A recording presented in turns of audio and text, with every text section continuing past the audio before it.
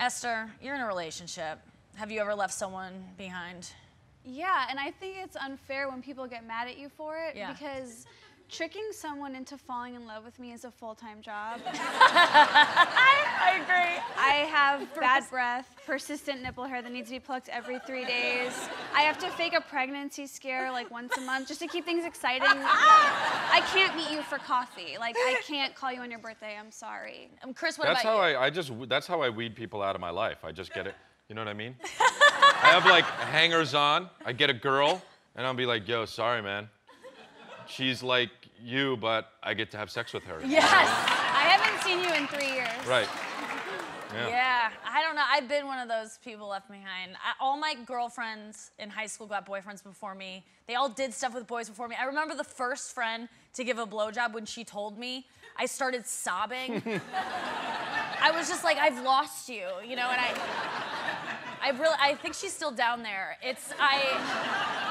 I really felt like it was such a betrayal, and I actually cried the first time I gave a blowjob, but it was just because he fell asleep like right after. Seriously happened, but it's a serious issue, but luckily, guys, there's an organization out there that can really help. Every year, over 5.2 million Americans find love, and 1.7 million single friends are left behind. Hi, I'm Nikki Glaser. Please say that you'll be the answer for a BFF, a best friend forgotten. A stray who needs your companionship after being abandoned by a friend who chose a sexual relationship over one that was based on Crunchwrap Supremes and Big Lebowski quotes. These innocent creatures have no one with whom to share their lives. No one to give them rides to their DUI classes. No one to send pictures of their giant shits. They keep calling shotgun, but to whom? This is Jared. He's 30.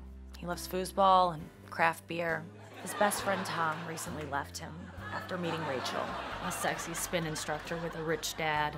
Since then, they've had 3 awkward phone calls where Tom keeps pushing back lunch to a day that works for both of them. Call now and you'll receive a photo of your best friend forgotten, along with a tote bag, because there's always a tote bag. Tom said Tuesday. No, he said maybe Tuesday. But he used the party emoji. With your help, friends like Jared will never have to spend another New Year's Eve watching Titanic with their Aunt Jackie, or ever leave the house wearing a shirt like this. Seriously, is this a dog's blanket?